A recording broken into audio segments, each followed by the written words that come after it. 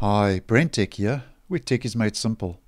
Windows 10 update KB5005463 is now rolling out to Windows 10 versions 2004, 20H2 and 21H1 and started rolling out yesterday on the 25th of October 2021. Now, believe it or not, the update is installing the Microsoft PC Health Check app automatically onto Windows 10 devices. And the reason for this, Microsoft say, is that the PC Health Check app now doesn't just act as a tool to check if you meet the system requirements of Windows 11, but also now is a diagnostics tool to help you monitor your device's health and also troubleshoot issues that can help improve your device's performance.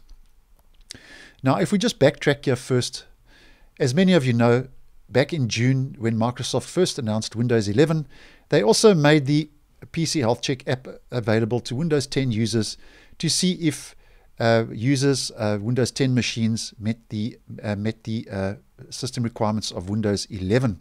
And I have posted numerous videos on this previously. Now, initially, the app was met with a lot of negative review and criticism, as a lot of users said that it didn't provide enough in-depth information as to why certain hardware components did not meet the system requirements.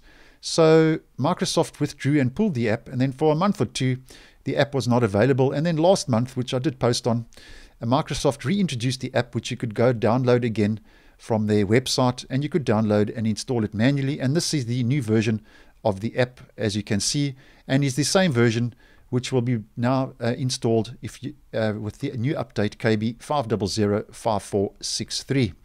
And then Microsoft also say with this new version that the updates to the app will take place automatically now in the background. And there's no option now in the new version to go check for a update manually to the app. But Microsoft say that the app will update itself automatically now by itself in the background. Now, as mentioned, Microsoft says it's not just a tool now to check to see if you meet the system requirements of Windows 11, but it also has diagnostics and troubleshooting tools, as you can see here, like backup and sync, Windows Update, battery capacity, storage capacity, startup time. And they say these are just tools now that have been added to help you troubleshoot your device and just to monitor your device's health and performance. Now, I have noticed today that I actually haven't received the update KB5005463, and I think the reason for that is that if you have already downloaded and installed this new version of the PC Health Check app, that the update will skip you, as obviously you have the PC Health Check app installed already. Now, as always, if you'd like to see if you have the update, you just head over to your Windows settings, your settings menu, update and security.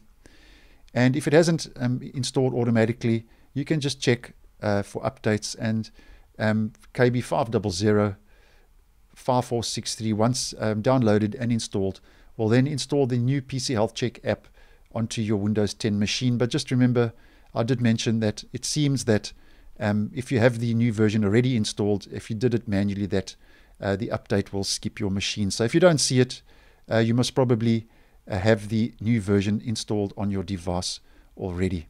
So I hope you found this video useful. Once again, thanks for watching, and I will see you in the next one.